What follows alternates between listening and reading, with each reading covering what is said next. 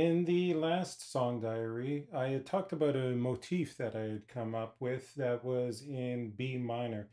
It worked particularly well on the 12th string, and just as a refresher, it went like this.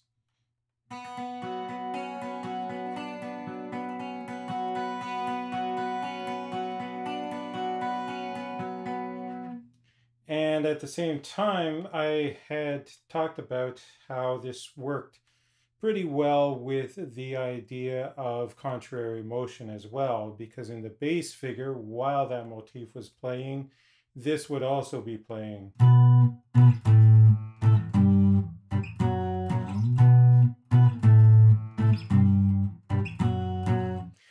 Now, I had thought about how to bring some variety into this, what to change to next.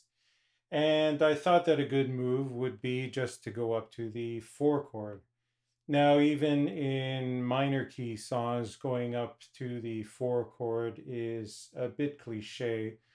But I mean, cliches aren't completely invalid. Not everything has to be a hair-raising cliche buster in the songs that you write. And oftentimes, it's not always possible to come up with something that's completely novel all the time. You have to sometimes choose where you want to stand out and where not to. So the motif also can make use of the open E string, and in E minor, it just sounds like this.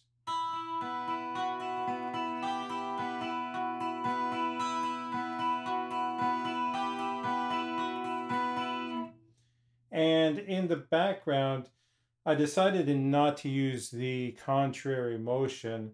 I think in this case, it would be best to have it give a bit of difference just by staying on the E.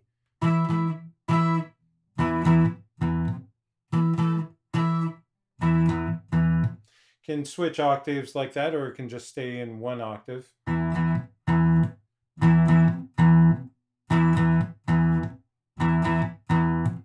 And maybe have a solo instrument playing on top of that, or maybe a melody. Anything to just sort of fill in the space and add a bit of interest.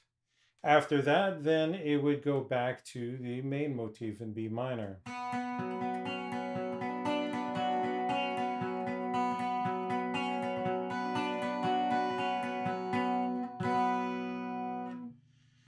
And it would continue with that. There are some chord progressions that I came up with later on, and these would be based on the what they call the cycle of thirds, which I first heard from Robert Fripp. We will go into that into the next song diary, but for now, this is just to show that sometimes relying on some things in the common grammar and vocabulary of music can still be a good way to add a bit of interest to your song without changing things too much.